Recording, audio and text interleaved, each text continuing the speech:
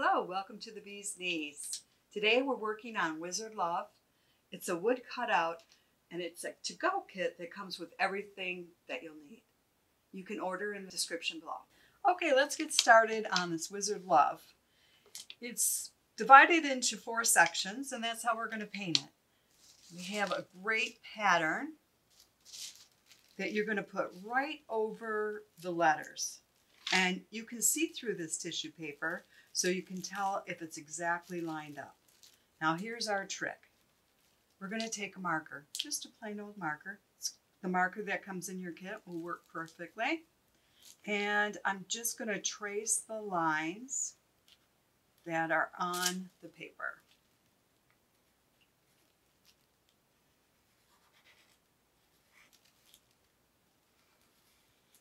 This is just a placement. If you don't get it exactly traced, it's okay. Just placement.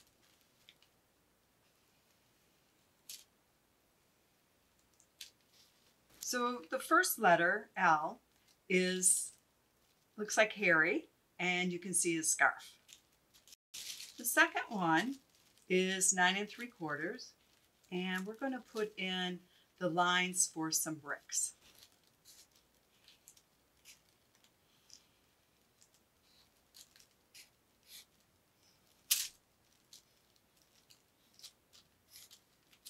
You can see it only takes a couple minutes, but it'll give you good placement.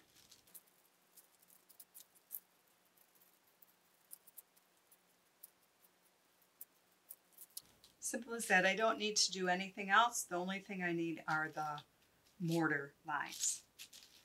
The V is a little more difficult just because we're going to do a straight line right down. It's for an outline.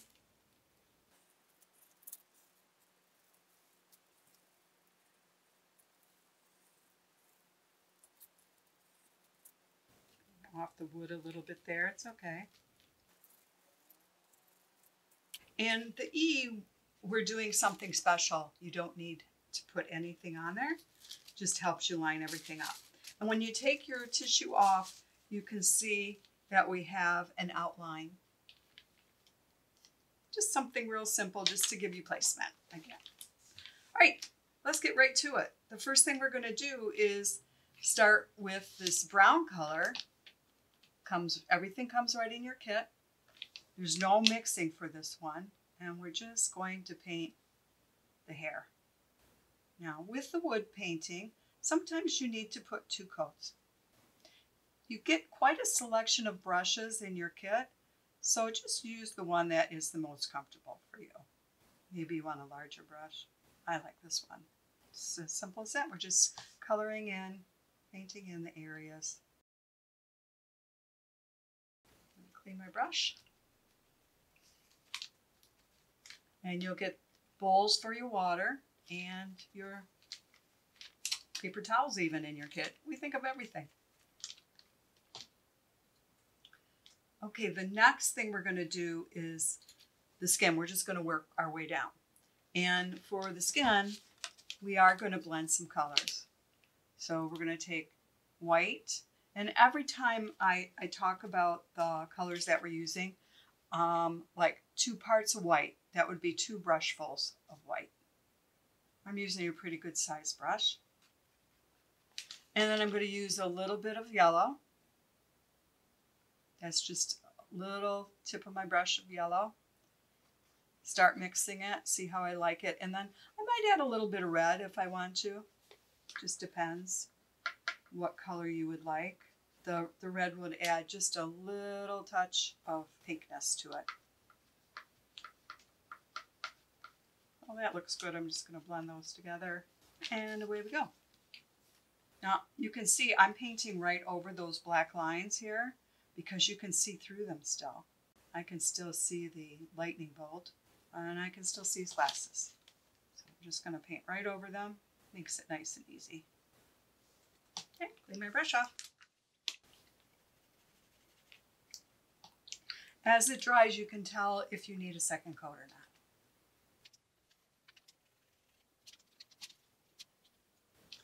And then we're going to do the scarf. And we're using this brownish red color. There are 2 reds in your kit. It's called Venetian red. And we're just doing every other. You notice how we started at the top of our project. So we aren't putting our arms in wet paint. Helps, right? Be careful not to get into the lower V design when you come to this area. See how fast this is going? It's fun because it's relaxing. And again, watch your letters on the right side here. We're going to take this right to the end. Just kind of look where your letter lines up. That's half the scarf. Cleaning off my brush, and I'm going to go with the dark yellow color. Yellow oxide is the color that we're using for this.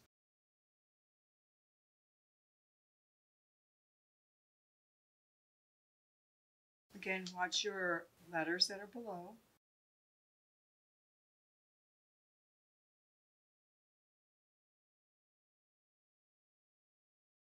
You see I grabbed a little bit of red because the paint's still wet.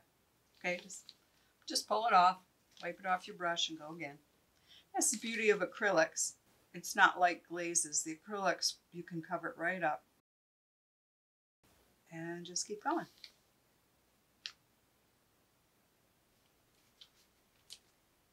Okay, I'm going to take a look back at my other colors that I've painted on.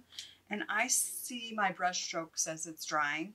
And you can see a little bit of wood through it. It just means you need a second coat. So that's what I'm going to do. Go back into that brown and do a second coat right over it. Fill it in. Okay, see how it filled everything in? The skin, I would like it to be a little bit smoother too, so I'm going to take my color and do a second coat on that. So even though I'm doing a second coat, you can still see your design that you traced on there. You can still see it.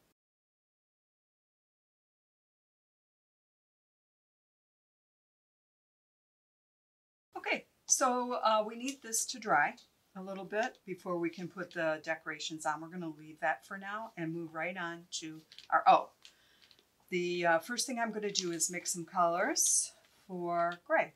And again, I'm going to do 1 scoop,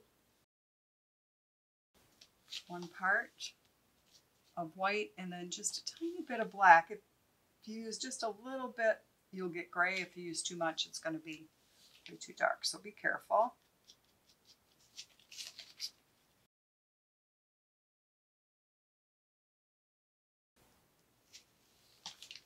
And I'm going to do the gray.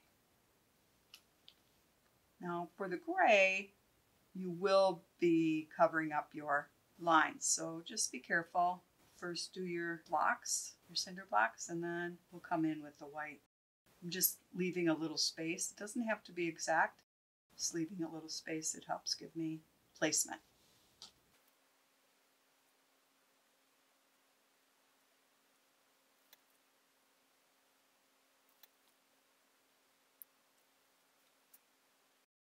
Yeah, on this, I'm going over a little bit the outside of the circle. We're painting red over it, so it's okay.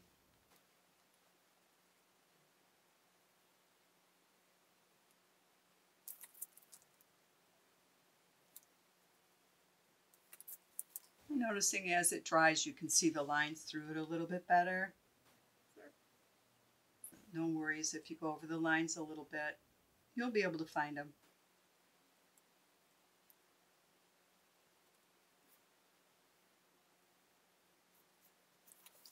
I'm just going to let that dry a little bit and clean my brush off. I'm going to do some red around the outside. And for this part, we're using the bright red. Now, if you don't like the colors, you can always mix them. We did put a mixing chart in your kit so that you can learn how to mix your colors if you don't know already, to make other colors. So you can come up with just about whatever you like. So if you rather have orange, add a little yellow to this.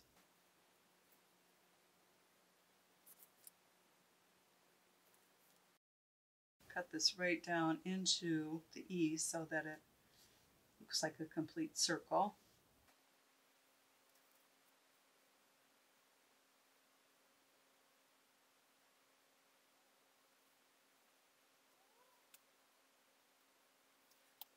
Clean out my brush. The next thing I'm going to do is put in the white lines, and they can be shaky. Makes it look a little more realistic. Notice how I'm using my brush. It is flat. It has a bevel on the end. When I washed it, I pressed it on the paper towel and made sure I had a little bevel going so it's nice and sharp, so I can use it straight on like I'm doing. Don't want it to be, the lines to be exactly perfect. They need to look like mortar. It needs to look old.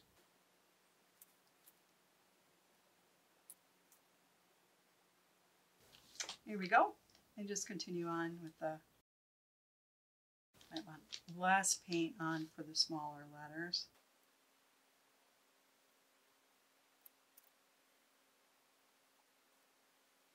There we go.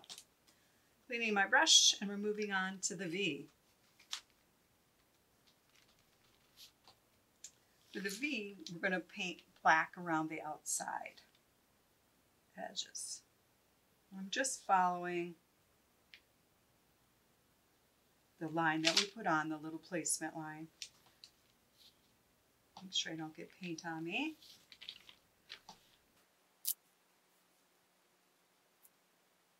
Just painting the edges black.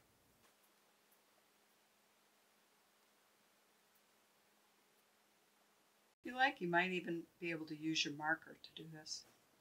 Depends on the look you're going for. But you could take that black marker and do this part also.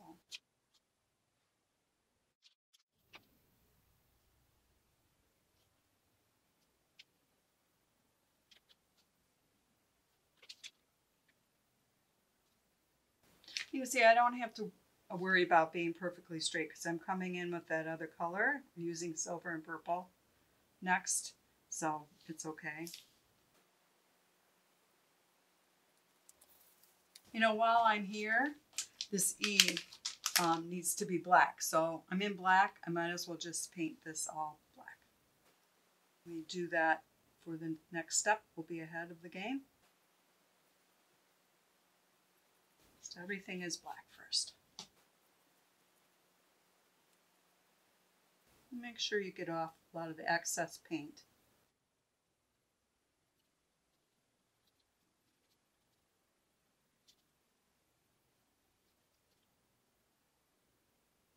Nice and easy around that red.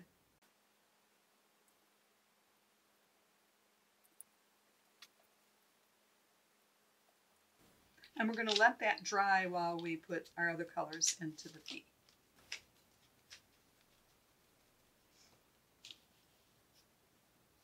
We'll go with purple.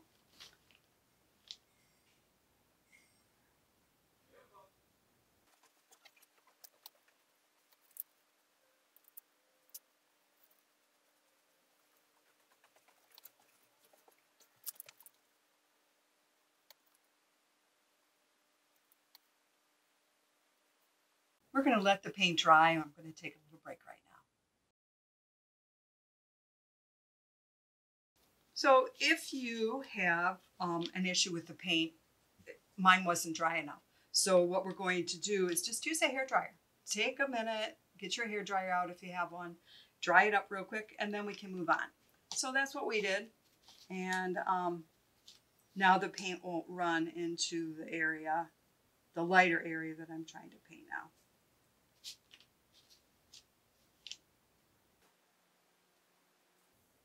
I've mixed white with my purple color. I wanted to make it just a little lighter so that you can have a nice contrast between the black and the purple.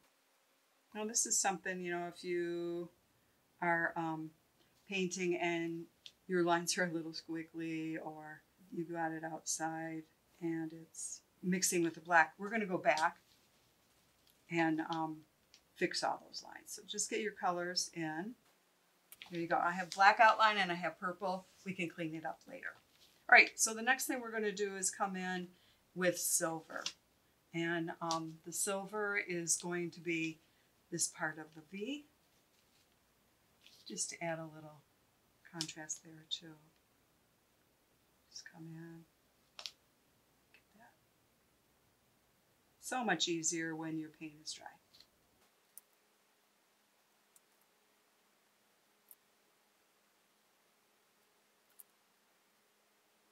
We're going around the outside of that O.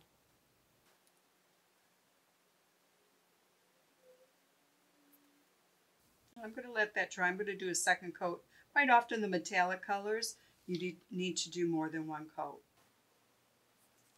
So we're going to let that dry, and we're going to come back over to the E, and this is my favorite part of this whole project, because we actually have stickers that are in your kit, and you can't see white on white here, but we're going to do some towers, and we're masking off this black now. So maybe I want a tower over here from the castle. Just leave it hanging off. And maybe here in the middle, I want this type of castle design. So again, just let it hang over. And maybe this one, just a partial over here. And there are 4 stickers all together. I'm going to put another one over here. Maybe this one's going to be up higher. Just wherever you want them. It's your design. Okay? We put those all on. You have another piece in your kit. It's just a straight piece of vinyl. And you're going to kind of determine where you want it to be blocked off. And then you also have a finger dauber. You stick your finger in it. It has a little sponge on the bottom. We're going to take some of the gold paint. Now I'm going to put the gold paint on, but I'm going to kind of dab some off. And then while you're going around the outside, you want to really cover in, truly cover in that area.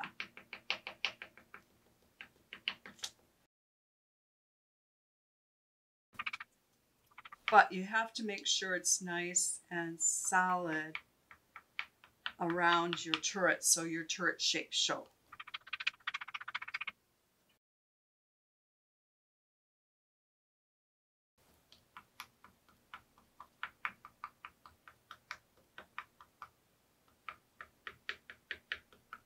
Okay, when I get up to this taller part, you'll see the lights shooting up. So they're going to be a little separated.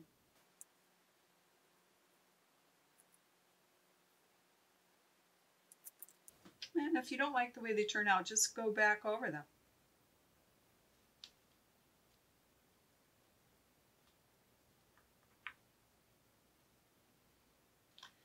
And it's as simple as that. The next thing we're going to do is clean this off and find the back of a brush. Any brush is going to do. Take some white, and we're going to put a few stars. Just a few little stars here and there. All different sizes.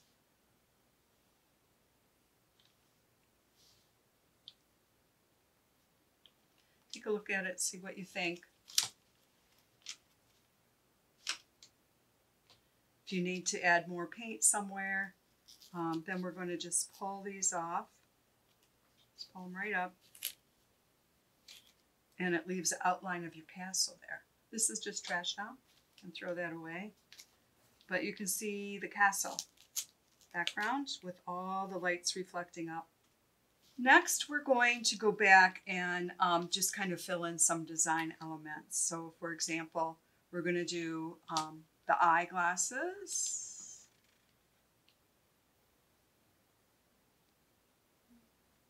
sure we're even here.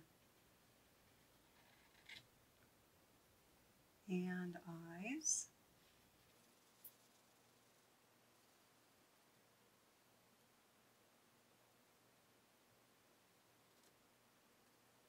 Get a little thicker. Okay.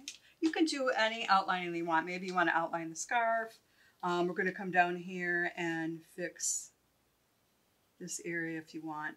You can put 2 coats on your silver. Remember, you can get it nice and even the way you like.